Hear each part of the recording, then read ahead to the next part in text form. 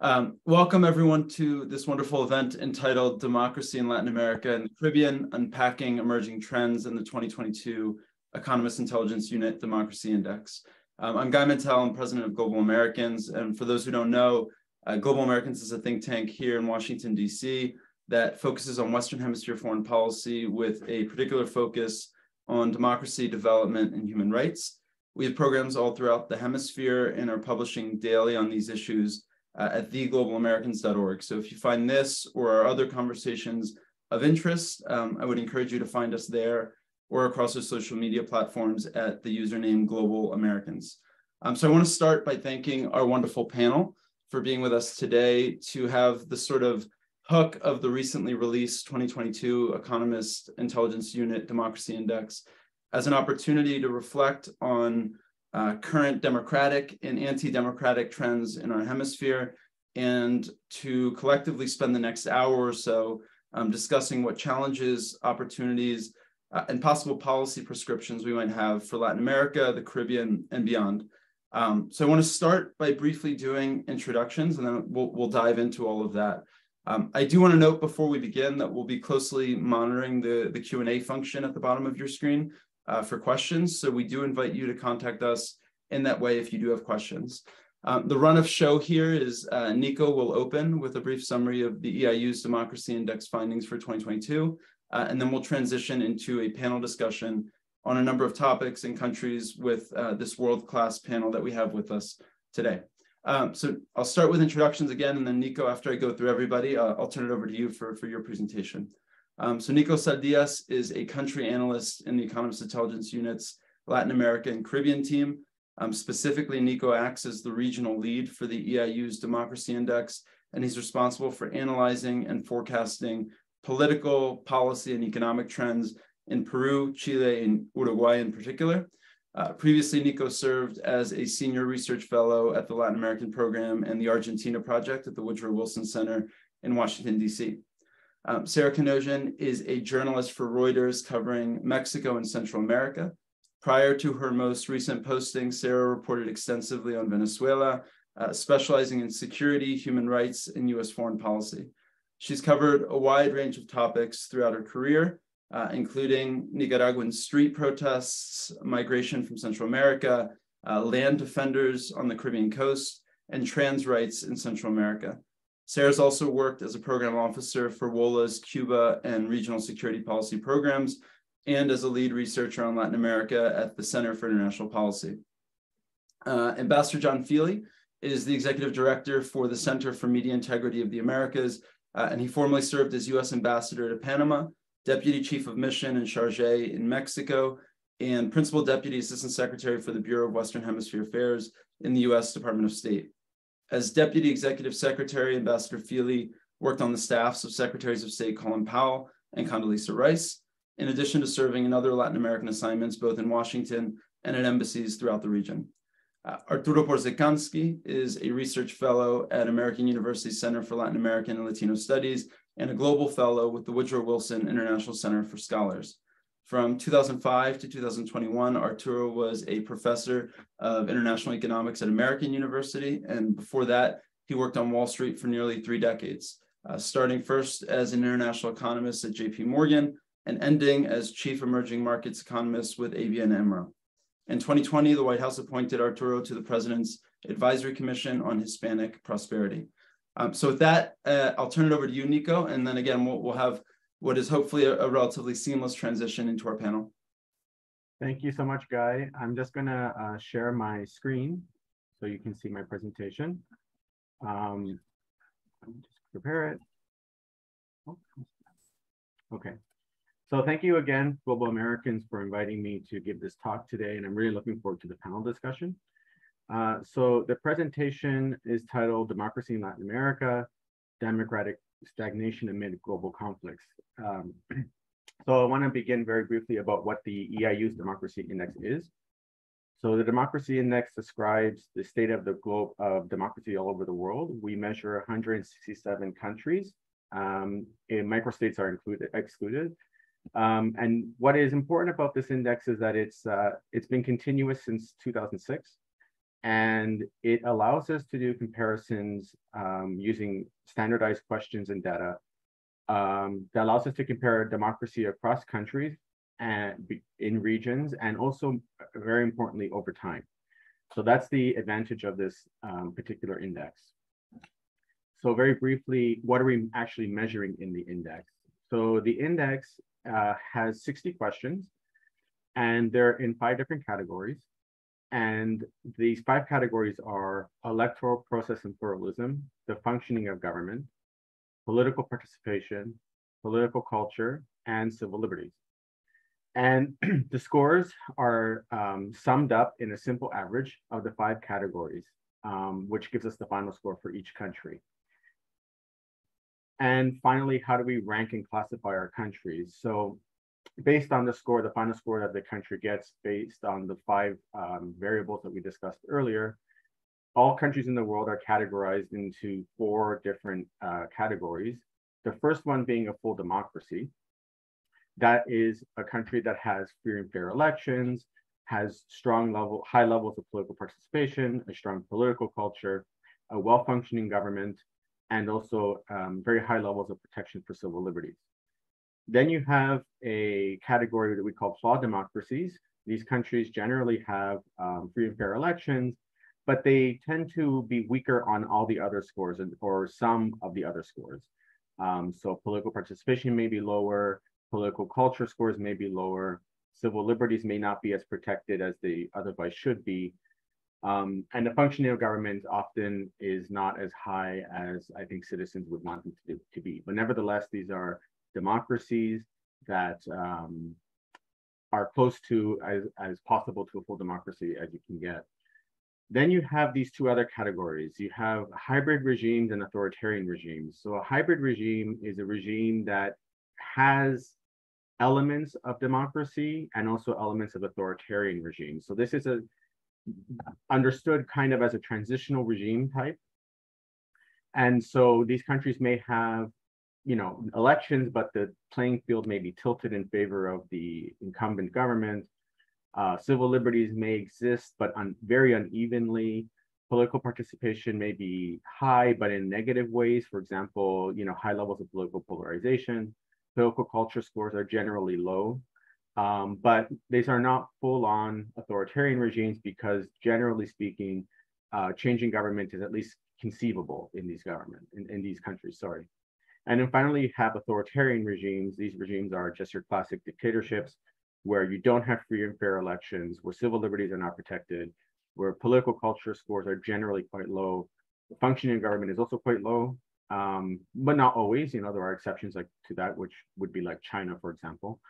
So these countries are what we would just consider a typical dictatorship. So these are the 4 broad categories that all 167 countries that we measure fall into. So this is the result for the global results of the Democracy Index in 2022. And the takeaway here is that only 8% of the world's population lives in a full democracy. And as you can see, the distribution of full democracies is generally located in North America, Canada. Western Europe has the bulk of the world's full democracies. And you have outposts of full democracy, which would be, for example, Japan, South Korea, Australia, New Zealand, Mauritius in Africa, but also in Latin America. Latin America has 3 full democracies, which would be Uruguay, Chile, and Costa Rica. And in Latin America, these 3 countries represent 4% of the total regional population, so below the global average. It's notable, and we'll talk about this in the discussion, I'm sure, that Uruguay this year actually surpassed Canada to be the most democratic country in the Americas this year. And Chile notably became a full democracy yet again this year. It fell into a flawed democracy last year, but it became a full democracy yet again, and I'll briefly discuss that later. So just to look at the statistics of democracy globally in Latin America, so most of the world's population actually lives in hybrid or authoritarian regimes, actually 54.8% of the global population, and of those are in 95 countries of the 167 countries measured. In Latin America and the Caribbean, 45% of the population live in 12 countries of the 24 countries measured that are either hybrid or authoritarian regimes. So relative to the globe, we're performing a little bit better At 38%, the region has a higher share of countries that have flawed democracies than the global average of 29%. And the population that lives in a flawed democracy in Latin America is around 51%, which is also much higher than the global average of 37%. So owing to the region's 3 full democracies and the higher than average number of flawed democracies, Latin America and the Caribbean's average score is 5.79 out of a 10-point scale, which is actually higher than the global average of 5.29. So despite the erosion in the region's overall score in recent years, which I'm sure we'll talk about, it still is the world's 3rd most democratic region behind North America and Western Europe. So briefly, I'd like to just show you some interesting data from the index. Chile actually is one of the countries that saw the greatest improvements globally this year. It's the country that saw the 9th greatest improvement, as you can see in the graph. And this was largely because of the lifting of COVID-19 restrictions in Chile. This is what we thought would happen in most countries, and I'll discuss very briefly why that didn't happen, and it was quite surprising. But Chile fit the model of what we think should have happened globally. The next graph, the next slide shows you the 3 countries in Latin America that saw the steepest declines in their scores, and also this also stands out because they're also standing out globally. So Haiti, El Salvador, and Mexico saw significant score declines this year, yet again. All these countries also saw significant score declines last year, but it has gotten even worse this year. I'm sure that the panel will discuss the variables behind the decline, but as everyone knows, Haiti is experiencing state collapse. El Salvador is experiencing a very notable democratic backsliding under Nayib Bukele, with his anti-crime policies slipping into authoritarianism. And Mexico, AMLO's attacks on the independent institutions, including the Electoral Commission, is seriously jeopardizing Mexican democracy. And also the expansion of the military's role in civil society and the government. But I'm sure we'll talk about that more in the discussion. So what we thought would happen in Latin America and globally was that with the lifting of COVID-19 restrictions, we believed or we expected that the region would see scores return at least somewhat to the ex-ante position before the pandemic. But that actually didn't end up happening. And as you can see here on the map on the right, most countries' score between 2022 and 2019 saw significant declines. So the redder, the greater the decline. Of course, there are some exceptions. Again, Uruguay, Chile, Guyana, Suriname, Costa Rica has seen scores increase, but the rest of the region has seen scores decrease. One country that I think is worth pointing out here is Peru. Peru actually saw a very significant decline, and a lot of it was concentrated in 2022. And Peru's decline followed the attempted coup by Castillo and the subsequent repression by the state of widespread protests in the country, which led to a significant score decline and turned Peru from a flawed democracy to a hybrid regime. And there are significant risks going forward for Peruvian democracy that I think we will be able to discuss in the discussion, which would be interesting for, I think, the audience as well. So this is just the evolution of the democracy index score since the pandemic. So on this graph, I'd like to emphasize that democratic backsliding in Latin America and the Caribbean actually predates COVID, but what COVID did is it accelerated the process, as you can see in the graph.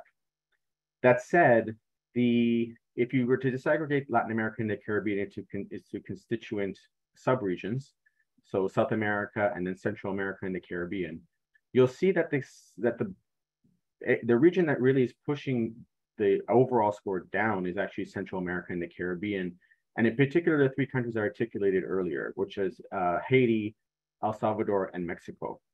These countries are really pulling down the region's overall score. Remember, we are talking about a simple average, but nevertheless, you see here, which is interesting, that in South America, the lifting of COVID-19 restrictions actually did see that the South American Democracy Index score ticked up.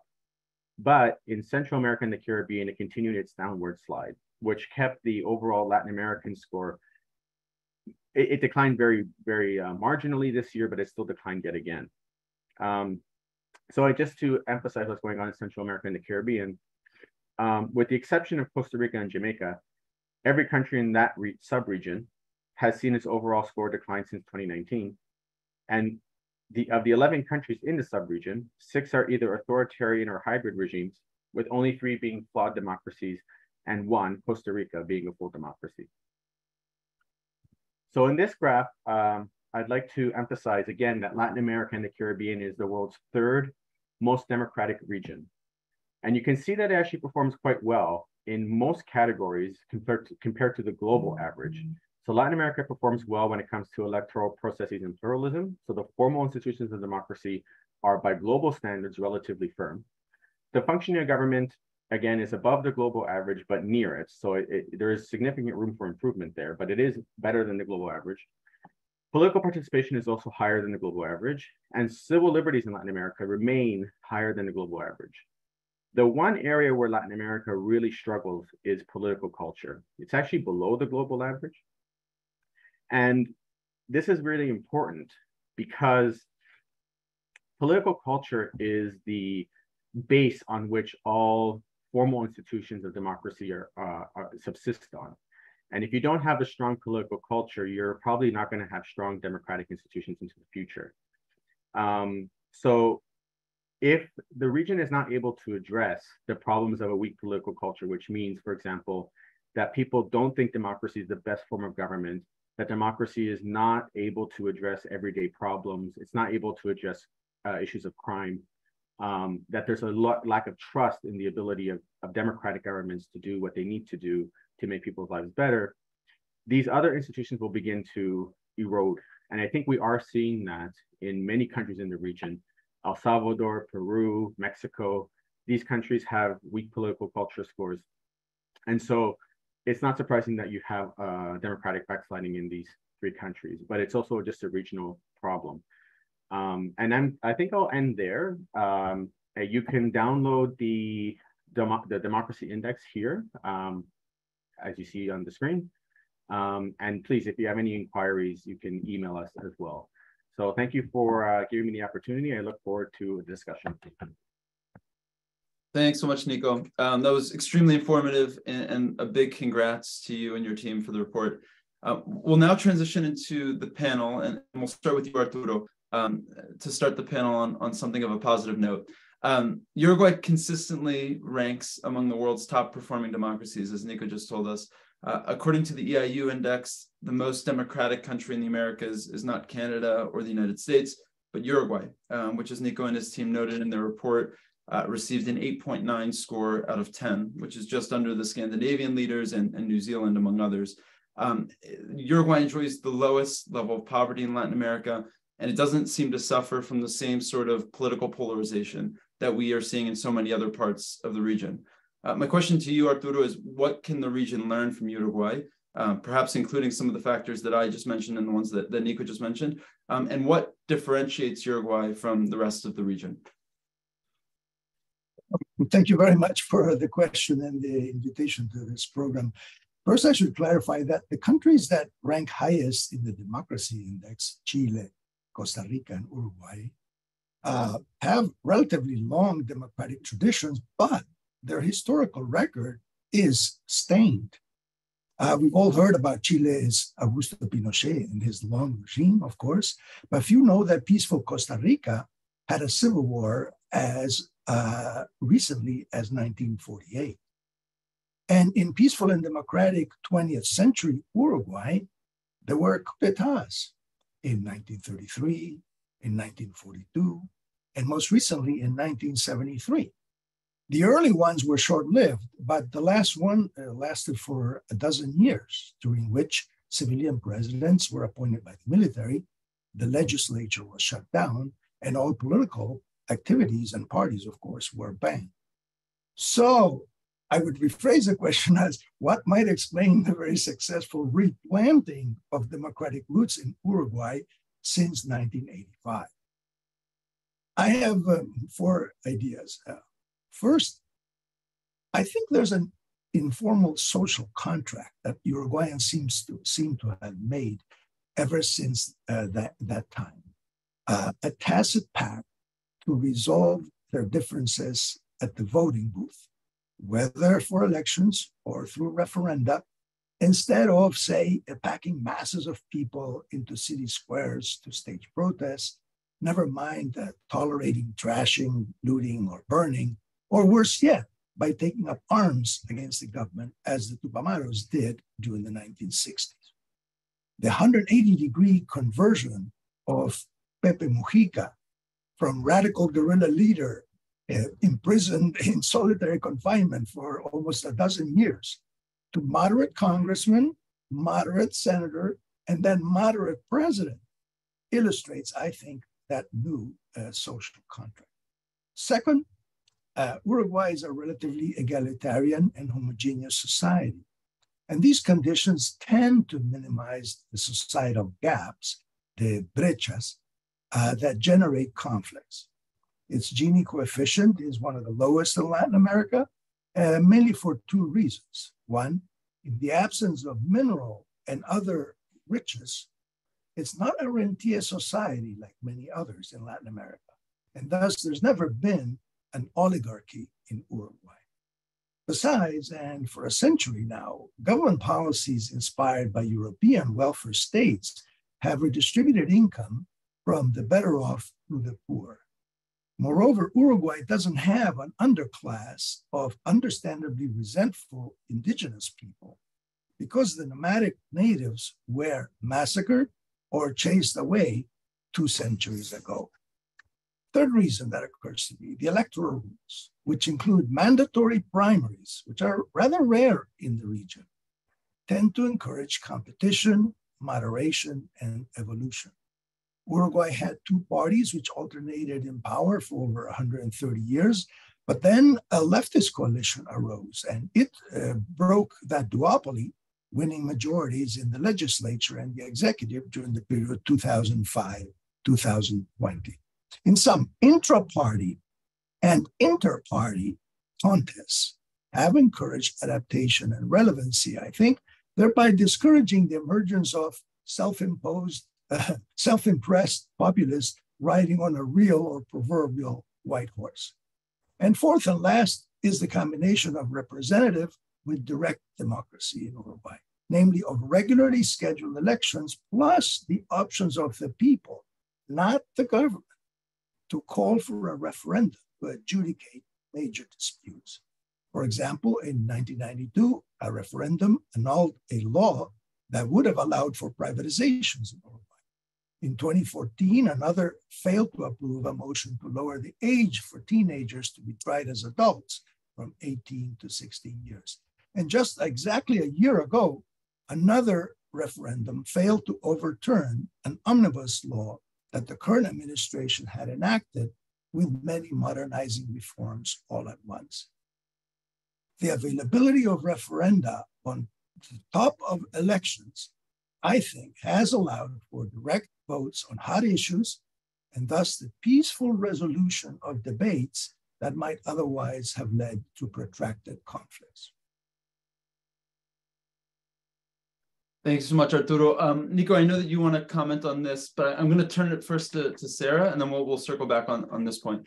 So Sarah, we've tasked you now with the bucket of countries that Nico described as steep score declines, from a country highlighted in the EIU survey as a success story to one that has experienced some democratic backsliding over the past few years. You're here with us from Mexico City. 2 weeks ago, under the slogan, Mi voto no se toca, thousands of Mexicans packed Mexico City's Zocalo Square, calling on President López Obrador of Mexico to stop his plan to reform the INE. Can you speak a little bit about how this sort of electoral reform might impact next year's presidential election, and more generally on the state of democracy in Mexico today? Yeah. So it remains to be seen if Mexico's Supreme Court will end up targeting the electoral reform, but basically what it's done is cut back on employees, centers, and AMLO's argument, President Andrés Manuel López Obrador says it's to cut costs, but the critics say that it's really intended to tilt the next elections in favor of his party, Morena. Mexico only has one term limit for presidents, but the fear is that his handpicked successor, to sort of consolidate his vision for what Mexico should be, would be more likely to win under these reforms. So it's uncertain exactly what that would look like, but the slash to the budgets, the current head of the electoral body says will greatly hinder vote counting and other electoral procedures. And then aside from that, Nicolás mentioned the militarization of Mexico, and that's been a big effort under López Obrador. He came in under a policy of hugs, not bullets, saying he'd put the military back in the barracks and sort of switch up Mexico's security strategy, which had been sending the military after high-level kingpins. But it's kind of, he's backed away from that and has really relied on the military for everything from customs to policing. He really weakened the state and federal police forces and has really relied on the military, which hasn't had the results clearly that he has hoped, because Mexico's security has gotten even worse in recent years. Thanks so much, Sarah. I'm going to turn it to Ambassador Feeley, and then Nico, I promise I'll give you the chance to respond to Arturo's comments. Ambassador Feeley, according to the EIU Democracy Index, 2022 marked the region's 7th consecutive year of democratic decline. Despite multiple mechanisms in place to promote democracy in the Western Hemisphere, I think we are seeing the proliferation of new phenomena in the hemisphere, some of which is undermining democracy, including waves of populism, the entrenched role of organized crime and its influence on policymakers, and also disinformation campaigns. What tools do you think we need in order to take on these new challenges? And in your view, what can leading countries in and outside of the hemisphere do to better promote democratic movements, efforts, and causes within it? Well, first of all, Guy, let me be clear. When we say we, I am going to make these comments from the perspective of the U.S. government. Obviously, there are many actors, and the U.S. doesn't determine what happens unilaterally in Latin America, although there was a time when many Latin Americans actually believed that.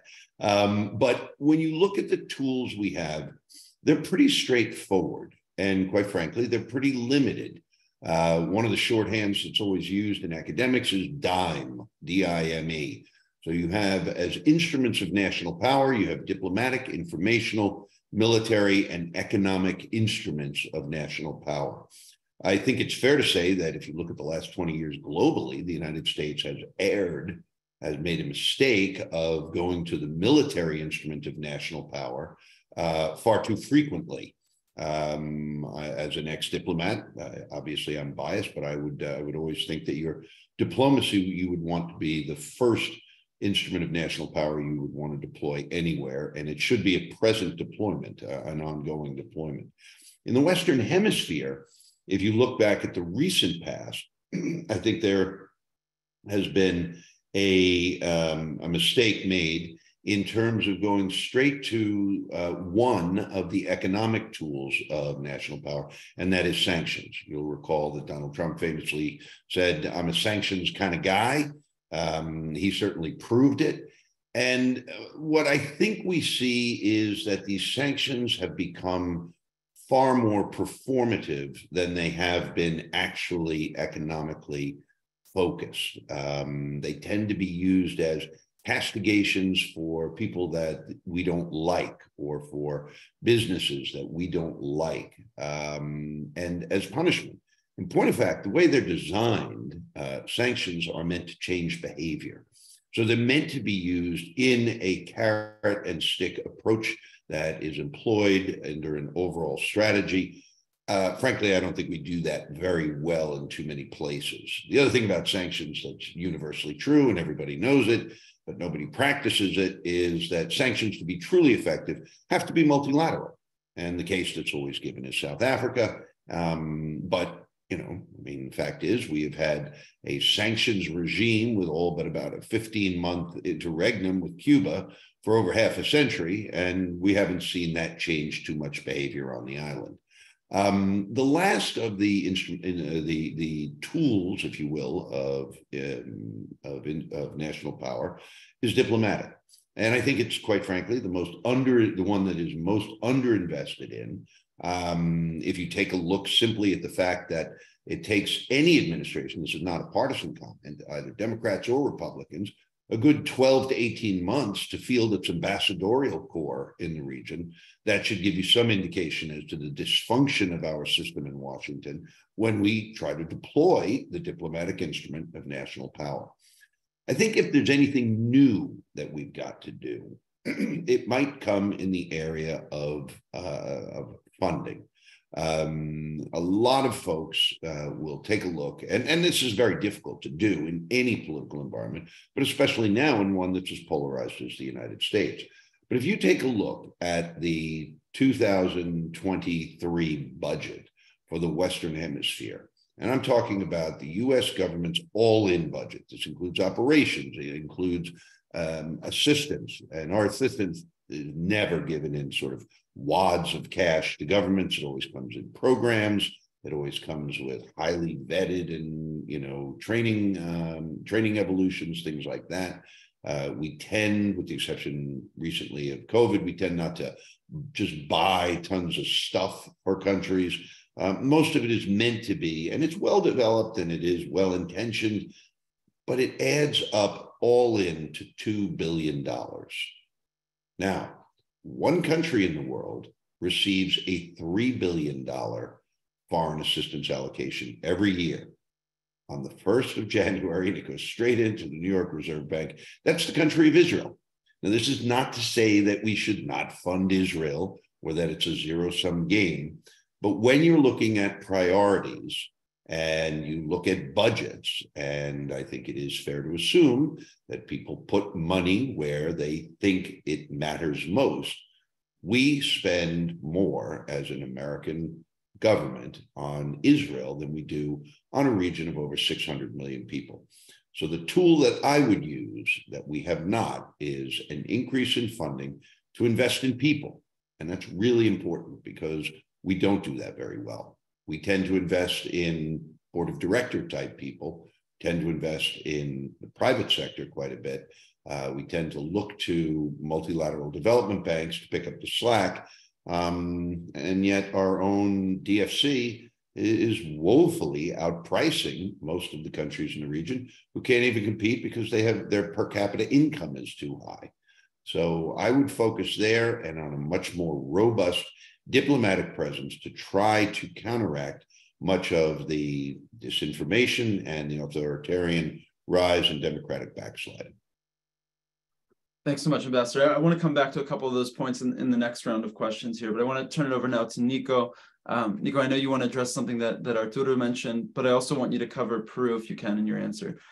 So maybe I'll start with the Peru question, and then if you want to attach the Uruguay piece, by all means. But on Peru, we're seeing a country, as you noted in your presentation, that is facing widespread protests that started last December and that have led to the loss of 60 lives. Can you explain the series of events that led to last December's move by former President Pedro Castillo to dissolve the opposition-controlled Congress, which of course culminated in his arrest and removal from power?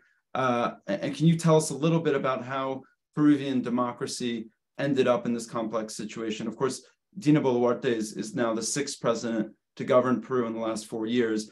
So this is not entirely aberrational. But can you tell us a little bit about why Peru has fallen as much as it has in your report? And then, of course, add on the piece on Uruguay. Yeah, sure. So what happened with Castillo late last year was a combination of at least 6 years of political unrest in Peru following the 2016 election.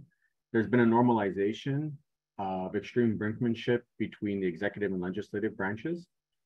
As you stated, Dina Boluarte is the 6th president, and there have been at least there's been one official ouster and resignation and a failed coup that led to the arrest of Castillo. So there's been a lot of things happening in Peru when it comes to presidential tenures. Basically, Peru has not had a full presidential administration since at least 2016.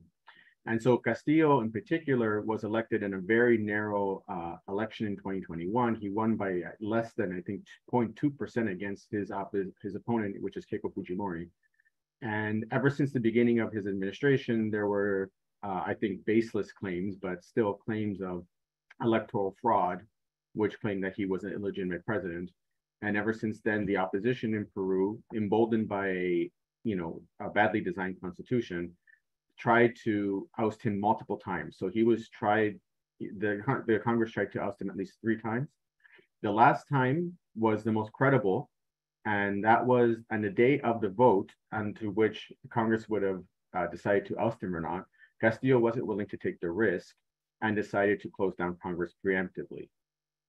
Castillo was under investigation by the Attorney General for at least, I believe, 6 criminal cases, including corruption, that were actually quite credible.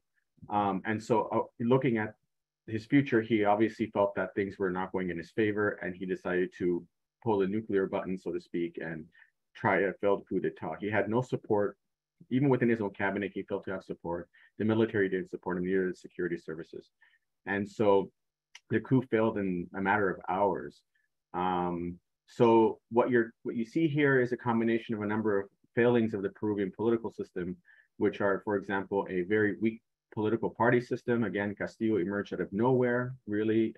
He was a little known figure, but he exemplified and he embodied the demands of a large portion of the Peruvian population who wanted radical reform, especially after Peru suffered so much under the pandemic. I think people may remember that Peru had one of the world's highest excess death rates during COVID.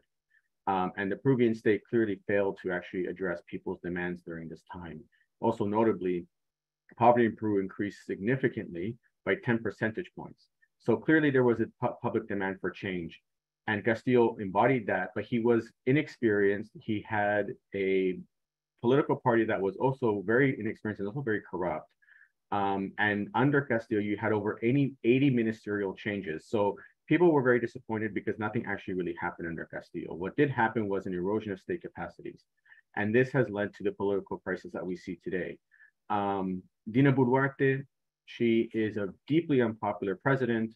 She is seen as a continuation of Castillo's government, but also now she is seen as a quasi-authoritarian leader who's using the police forces and the military to quash protests throughout the country. And as you stated, I believe up to 60 people have died in these protests. And so Peruvian democracy is certainly in a severe crisis. It's unclear when the next elections are going to happen. There's supposed to be early elections. Early elections will happen probably in 2024. They could happen earlier, which is what most Peruvians want, but that will only happen if she resigns. She says she doesn't want to resign, and she says that the reason why is because things will only get worse if she does. She's not entirely wrong about that, because if she is to resign, then the president of Congress will become president of the country, and Congress is even more unpopular than she is, with an approval rating of only 6% according to the latest IEP poll, and she has an approval rating of 15%. So that gives you context of the magnitude of the lack of legitimacy of all the institutions of Peruvian democracy. The real challenge, I think, the risk here for Peru is that its democracy index score could actually go down even further. As I stated, Peruvian parties are very weak. No one knows who is a likely front runner in the next election. There's nobody who's popular. Most Peruvians say they don't want anybody who's a potential candidate. And so this actually opens the door for a Castillo-like figure to emerge again out of the ether in the last couple of weeks of the campaign. And this raises the risks of a radical populist or even outright authoritarian winning in Peru. And so this is something to really keep a close eye on. And I think to help solve this problem will take many years. It will require constitutional reform to address these constitutional mechanisms that fuel polarization and fuel brinksmanship between these two branches of government. So that's my quick takeaway about Peru. Regarding Arturo's comments on Uruguay, everything he said was perfectly correct. I think that's right. I would just add on to it a couple of things. The first I would just say is, on top of everything he said, Uruguayan political parties are very deeply entrenched in Uruguayan society. Many people are part of the level of political participation in Uruguay is high. There's a large number of Uruguayans who identify with political parties and who participate actively in political parties in Uruguay, which is actually quite unique in Latin America. And these parties are, some of the parties like the Partido Nacional, which is the party right now, is over 150 years old, basically from the beginning of the country. So, the parties actually emerged before Uruguay in a way, right? The identity of the parties is much deeper than the Uruguayan identity and the Uruguayan psyche. And the other thing I would say here that's also quite notable about Uruguay is that the political parties are very malleable. So I don't want to go into the historical details about this, but basically the political parties in Uruguay are very capable of integrating new forces within its own political structures. So you see that with the Frente Amplio, for example. The Frente Amplio is a wide swath of parties on the left that includes, the most radical communist party to moderate social democrats. And in the current governing coalition, you have as well moderate, centrist Partido Independiente, with the same coalition having, a populist right party like the newly created Cabildo Abierto. And what this does actually is that it moderates all of these radical factions to become much more centrist over time because they have to work together to win together. So I think that's something that's very unique about Uruguay as well, is that there's this ability to integrate new political forces into the political parties. There's a malleability there that I think is very important and actually tampers down the polarization we see in other countries. Thanks so much, Nico. I'm going to turn it back to you, Ambassador Feeley. You mentioned the DIME acronym, and you issue spotted both inadequate U.S. funding alongside the issue of military power being too often used. You recently co-authored a really great Global Americans report entitled Countering the New Autocrats Manual. So I want to give you, Ambassador Feeley, the space to tell us a little bit more about that report, but also more broadly to talk about U.S. investment in the region as compared to China and Russia, for instance, who have built strategic relations throughout the region. How would you kind of describe these actors' role in the region compared to the U.S.'s investment or underinvestment, and the region's willingness more broadly to engage with these actors despite their democracy and human rights record? Yeah.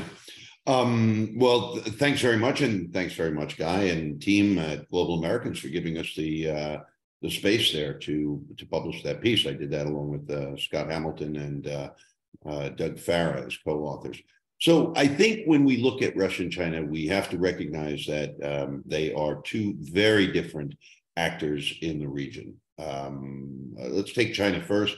My view is China is truly a strategic partner of many countries in Latin America, not just because of its trade relations, but primarily because of them.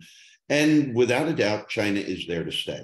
I'm not going to go through all of the stats of trade figures, but it is very easily summed up in the fact that 25 years ago, there was not one country in Latin America that had China as its number one partner, and now a number of them do, if not the majority of them. The thing is, however, that proximity or familiarity breeds contempt. What I sense in my travels through the region since COVID, or since we've all learned to travel with COVID, is that there is a growing sense among governments that a strategic relationship with the Chinese comes with a lot of baggage. The traditional view is that the Americans are pain in the neck. They come to invest and you got to answer a whole bunch of questions.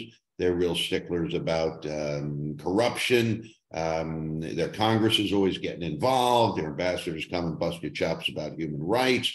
We have to use woke, diverse language in our reports. I mean, it's all kind of, there's such a pain in the rear end. I'd rather go with the Chinese.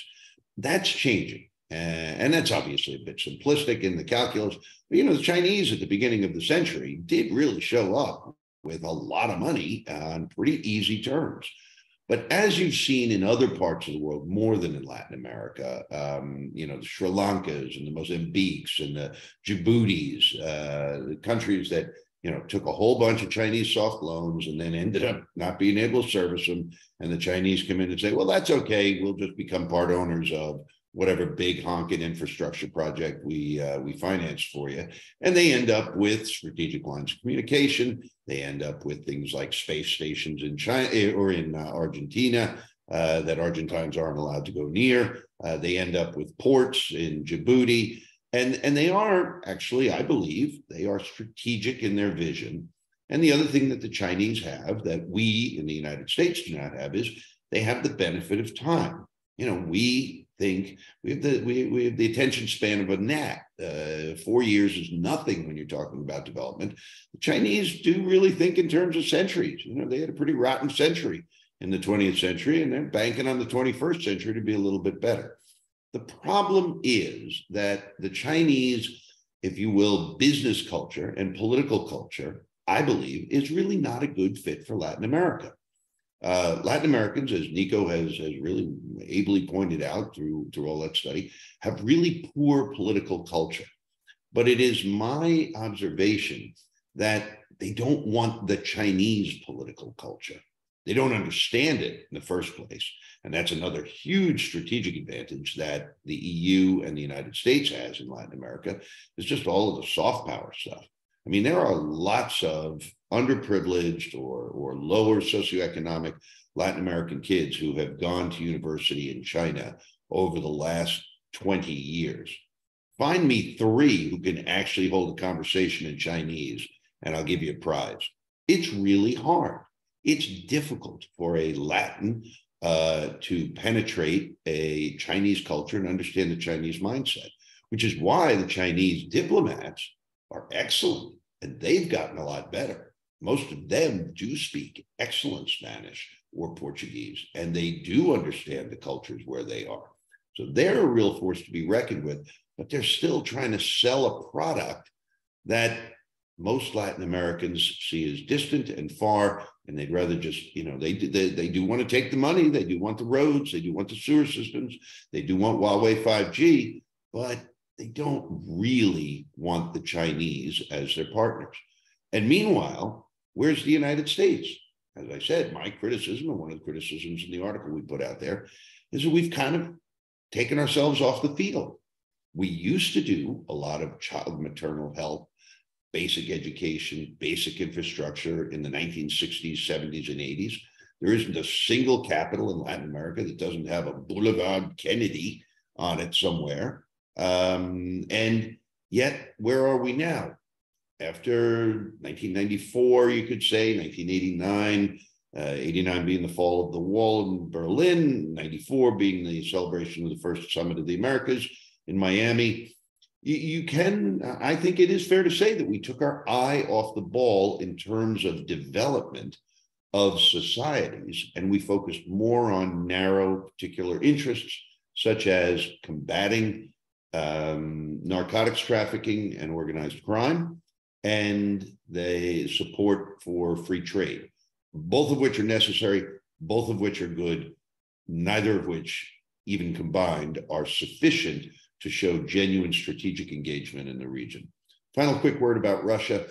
I do worry about Russia. I don't want to dismiss concerns about Russian spying and espionage centers in Mexico and in Nicaragua. But as far as a strategic partner, I think the Russians are more of an annoyance partner. The Russians will partner with whoever they can in the region, primarily the John Bolton's famous axis of tyranny, China, Venezuela, Nicaragua, to basically poke a stick in the United States' eye. This is Vladimir Putin and his grandiose, visions of being a world power. And so if he can do a tiny bit of, power projection into the region by supporting some regimes that are, in the ineluctable, but sadly too slow process of dying from within, he'll do it. But that's not the same as the Chinese. Thanks so much, Ambassador Feeley. I'm noticing a lot of questions and comments coming in the Q&A box, and I just want to say that we'll get there in just a second. We're going to do, we'll try to finish this round of questions, and then I'll open up to the floor a bit. And I'll go now, Sarah, to you, continuing with this trend of giving you some of the countries that have shown some democratic decline over the past year or so. Actually, in this case, more than the past year. And I want to quickly take us to El Salvador. Since President Bukele took office in June of 2019, he's been concentrating power and undermining many democratic institutions in El Salvador. I'll give one of many examples here. He replaced members of the Constitutional Chamber of the Supreme Court in furtherance of his bid to seek a consecutive presidential term. How would you describe, Sarah, Bukele's rise to power, and how different is his model from others we've seen in the region in recent years? Yeah, I mean, in looking at both El Salvador and Mexico, I think it's important to contextualize AMLO and Bukele, because it's not like the previous governments were seen as having delivered. I think that a lot of people don't see any sort of convincing opposition to them, any sort of great alternative. And in both cases of Mexico and El Salvador, the presidents are considered to be populist and giving people what they want. In the case of AMLO, social programs, money essentially to people, especially in the South. And then in the case of Bukele, it's been security recently. And his security policy has definitely leaned authoritarian, but it's, the gangs under the previous administration held a lot of power in neighborhoods. So I think that it's important to think about what people see as the alternative, what are their most immediate concerns before democracy, such as, in the case of El Salvador, security, opportunities. So yeah, I think that it's important to consider where are people's priorities on democracy. And I also think, between Mexico and El Salvador is such a small country. It's a country of 6 million people. And so Bukele has been really able to get in there and make a lot of rapid changes quickly, because it is so centralized and a much smaller country with many fewer power brokers than in Mexico. He basically had the gangs to deal with and not really much of an opposition to even deal with. Thanks, Sarah. If I can maybe stay with you actually for just one second, can you speak a little bit about the risks of Bukele's model maybe being exported to other Central American countries that you've covered? I know that in December of last year, in December 2022, President Castro of Honduras announced a state of exception in her country, though it was mostly in San Pedro Sula and Tegucigalpa. But what is the risk that you see of Bukele's model maybe being exported elsewhere to Central America or beyond? And kind of what would you say supporters of democracy across the region need to do to provide and promote a sort of alternative approach? Yeah, I mean, with regards to the state of exception, there's been a lot of human rights concerns, concerns about torture, cases of people dying in prison. And I think we recently published a piece on this, which is essentially what rights are people willing to give up to feel safe. And I think you really can't, when we've gone into the neighborhoods where gangs controlled before and residents are happy, and so there's this calculation going on. But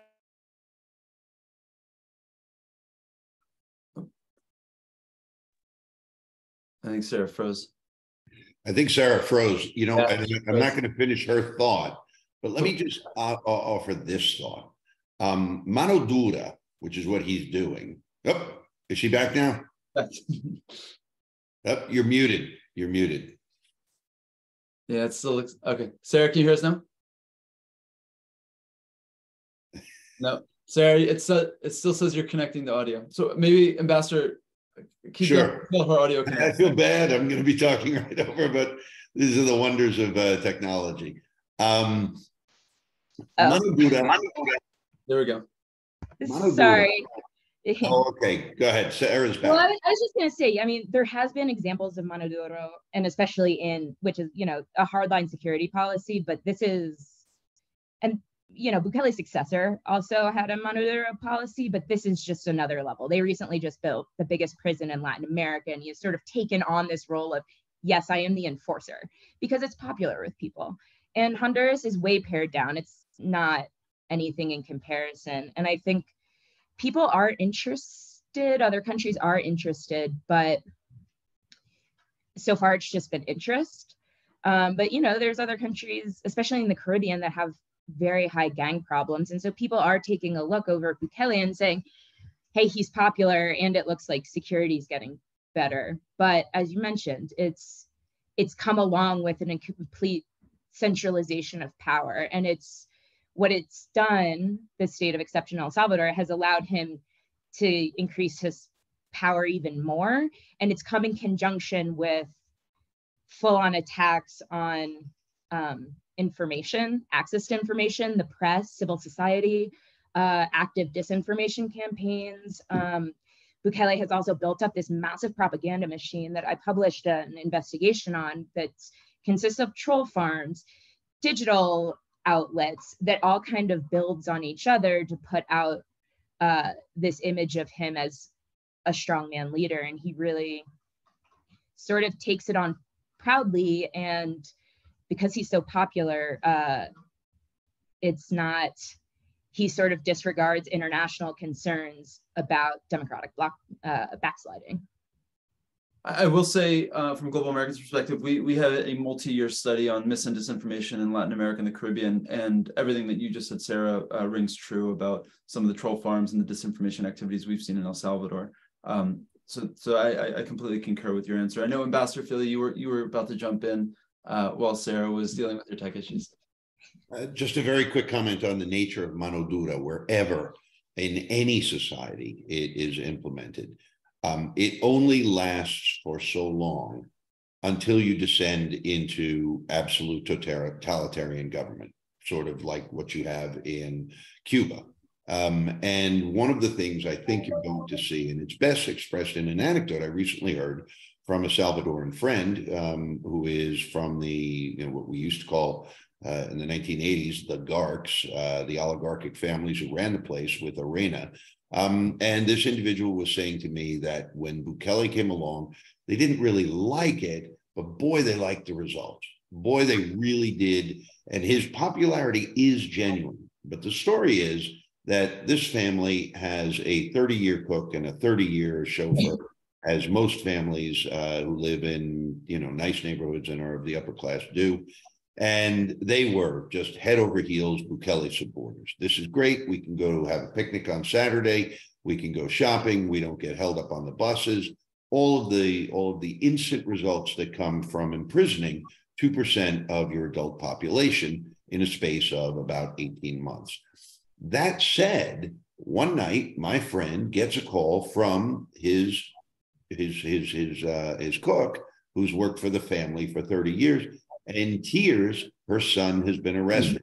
Her 16-year-old son, who was out visiting his girlfriend secretly at night in an area where he potentially broke a curfew or something. The kid is not tattooed. He doesn't look like a marero, and yet he is now in jail. And, oh, sir, Mr. Businessman, my friend, you have to help me. You have to help me get my kid out of jail. That kid's been gone for about 4 or 5 months now. Nobody knows where he is. They can't trace him. They don't, and what we know is he's probably getting a PhD in gangland studies, and he was genuinely not a marero beforehand. That kind of story circulates in the dinner party circuits of Latin America's elite. And that's the kind of story that over time will be replicated in El Salvador. And then it becomes a question of how long will the elites, the economic elites, be willing to acquiesce to a mano dura type of scenario.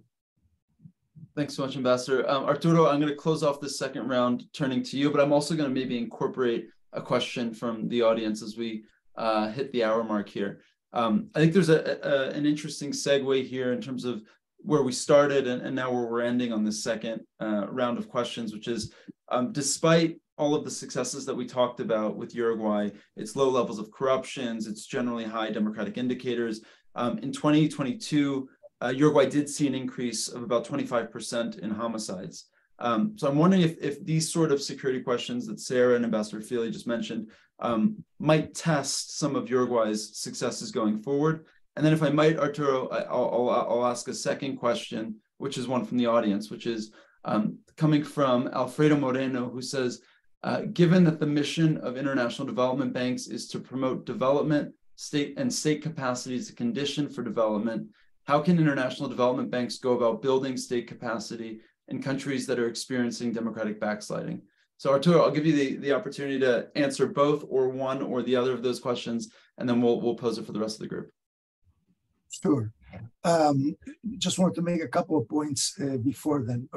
One is what Nicolás brought up, the health of the political parties. I think one of the reasons why there's been democratic backsliding in so many countries and so many populists have come onto the scene is because political parties ossified. They either became irrelevant or they were viewed by the people as part of the problem and not as part of the solution. So I'm no political scientist, but I would say, tell me about the health of your country's political parties, and I'll probably be able to tell you something about how democratic or not democratic they are. So something to look for, right? What went wrong in so many countries that their political parties became detested in many cases. Second, on the security issues, time was when Latin America was merely a growing role in narco trafficking. It was doing the growing of coca and so on, and then the export of it. Eventually, they got into the refining business. Okay, fine, but basically, it was an export-led development model, I'll call it. But what has happened in most countries is that Latin Americans have become consumers of hard drugs. It's not just marijuana. You don't solve it, like in Uruguay, by legalizing marijuana. So that is the big problem. And that we see even in Uruguay, people who should know better, the people who were among the first to ban smoking in public spaces and so on. There is a hard drug problem. And so it's not just the trafficking for export anymore. There is a local business to be done. And I think that's why a lot of security-related issues have become so entrenched in many countries, because it's not just a passage to the US and Europe. It's not just an export model. It's now also a domestic consumption problem. And so that's about that. On the development banks, and I would say the role of governments in general, if you are a China and you go to countries and say, I'm willing to buy all the natural resources you can export, you definitely get not only a hearing, you get a seat at the table. And that's how China became influential. It wasn't because so much their projects or their aid and so on. It was because they are now either number one or number two or number three export market for certainly the resource-rich countries of Latin America. And so that's not something that the US government can count, because we don't have that kind of, and it's certainly not entrusted in the government to go on shopping sprees in Latin America.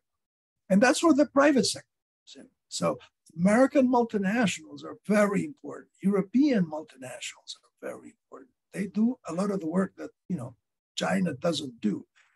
They do the local markets, and they provide alternative investment and export markets, and they provide capital, badly needed capital, and so on. So we haven't spoken much about the private sector role, but it's something to consider, because that also has some impact on democracy. As was mentioned, it's not just the US government money that when it goes in, it demands high standards. It's the private sector from the United States and Europe, when it goes in, demands better standards and less corruption and so on and so forth. So I just thought I would mention that. And with regard to the development banks, I'm happy to tell you, the IDB, the World Bank, and its equivalents have been in the nation building business for a long time, and have been specifically in the institution building business for a long time. So a lot of money has not just gone, for dams and roads and water and so on, but also to buttress the judiciary, to improve, central banks, to improve other key institutions in the countries. But as all nation building, in the end, it depends on, the extent of local ownership. If the local people and the local elites want it, that's one thing. If they don't want it, it doesn't stick. Thanks so much, Arturo. We have, I want to see if anybody else on the panel wants to address that question on development banks. And if not, then I'm going to turn to another question. I see Ambassador Feeley just closed his camera, but I think both of the questions actually were directed to his comments on investing in people. So I want to see, first of all, if anybody on the panel wants to address any questions on the international development banks, and if not, we'll transition to those questions. Okay, so we have a question from Larry Coben and from David Atkinson. And it's funny because before we started, we talked about whether we would blur backgrounds or not, and people would see bookshelves. I've got 3 of David Atkinson's books behind me, so that's another benefit of not blurring backgrounds. I'll do both of the questions are similar. I think both of them are addressed to points that that Ambassador Feeley mentioned, but I'll pose it to the panel as a whole as he returns. So David writes, excellent point regarding funding directed at people, but how do you do that in a country like Bolivia, for instance, where the government regards any involvement by the US as imperialistic intervention or words to that effect? And Larry Coben writes, Ambassador, how would you invest in people? Again, the same sort of broad question. How would you change programs like those in USAID that have metrics that might be less effective? How would you change these programs to actually reach the people effectively and then move the locus from Washington consultants, he writes, to on-the-ground programs? Ambassador, I don't know if you heard the first question. I did, yeah. No, really, thank you very much. I'm sorry I had a fire alarm go off here.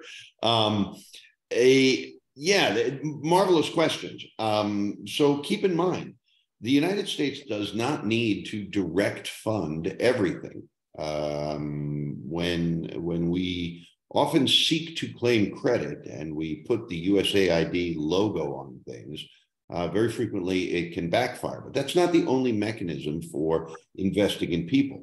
On the other hand, when we have invested in people massively, and I'm thinking of the PEPFAR initiative, we have had excellent results. And why do we have them? Because it was truly a global threat. We had buy-in from many, many partners around the world. And PEPFAR remains one of the most successful health-related investments in people. There are those, and I am not an Africanist, but there are those who have claimed that it absolutely saved the future of Africa by timely intervention. So we know we can do this stuff. The questioner raises a great question about the USAID bureaucracy. I spent almost 30 years working in the State Department. I have nothing but the highest regard for my USAID colleagues, but honest to God, I have no idea how they do it. They spend more time writing internal reports than they do actually getting on the street. And when you talk to them, they will say the same thing. Now, I will say, Samantha Power is very aware of this. She has spoken to this directly in public comments, and I would encourage her to keep going. So the best way that you could, I think, perhaps change or modify the United States government's current business model for investing in people is precisely what the questioner suggested. Change the locus of activity. Move it out of DC and down to the chief of mission. You know, something our listeners and our participants may not be aware of. There is something called chief of mission authority. This is literally an instructional letter from the President of the United States to whoever that ambassador is, confirmed ambassador. They're the only ones who get it. Chargés don't get it. And what it basically says is you are responsible for everything that occurs or does not occur under the aegis of the US federal government. That's an enormous power. And yet I think it's fair to say that it is not, or it has not been as aggressively exercised by the Department of State institutionally and by individual ambassadors on a one-off basis. There are lots of reasons for it: the rise of the interagency, the proliferation of issues overseas that require specialists from various competing agencies, and the simple fact that no one individual, certainly myself included, can ever be the master of all of the details of these various subjects, from development to law enforcement to health to business and finance. But you can run an effective country team. And when you get, and I think this was shown from the WikiLeaks scandal, when you get a country team that looks at a specific issue, like investing in people, like addressing child maternal health, like addressing early education, like addressing the digital divide, all these things that I would consider in the category of investing in people, what WikiLeaks showed is, the US government actually has a pretty good understanding of the local environment. They get where the power relationships are. They understand how things move in that society. And so that's why I would say that to better invest in Latin American populations, one, we got to pump up the jam. We got to put more money in there. And two, we need to move the locus of implementing power, if you will, and authority down to the country team. Thanks so much, Ambassador. So Arturo, you raised your hand, and I recognize we're also running up on time here. So maybe Arturo, we'll have you comment, and then we'll quickly wrap up. Yes, I wanted to bring up again the role of the U.S. private sector in. I think the most effective way we have improved human capital in Latin America is by training people like me, people who have come to the U.S. and gone back, and with their master's degrees, with their PhDs, with their other technical know-how, and they have become the better technocrats, the better with their MBAs, the better company managers, and so on, that have produced whatever good results there have been. Now, tying it to the democracy thing, I think the more democratic countries are the ones that have found a good equilibrium between mixing technocrats with mixing politicians. Those countries where you have somebody running for president thinking, I'll just hire somebody to take care of the economy and I'll work on everything else. That's not a good prescription. The more successful countries, the more democratic countries are the ones that have integrated really well, I think, politicians with technocrats and weighing, the political factors with the practical realities of the world. And I think that that's something that needed to be mentioned. Thanks so much, Arturo. So I think with that, unless anybody else has any last comments, we'll close. We've gone about 15 minutes over the time we've asked of our panel here. Ambassador Feeley, I see your hands raised. I just wanted to say I couldn't agree more with Arturo. The private sector has absolutely a critical role to play there. Keep in mind that capital is a coward.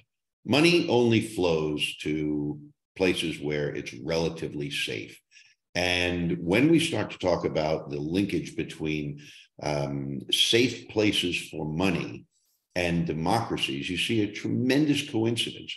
And one of the problems that this leads to is that you can have, and I agree completely, training and educating people is the single best way to improve any society, both economically and in terms of its politics.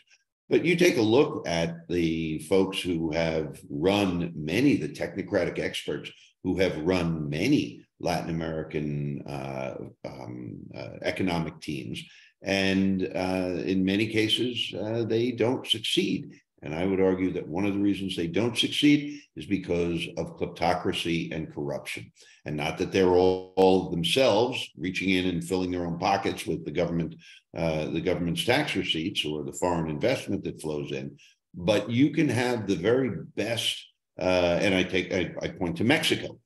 Look at Mexico. They've had people like Augustin Carstens. They've had, Alejandro Werner, who's at Georgetown now. They've had absolutely world-class MBAs with the best U.S. pedigrees.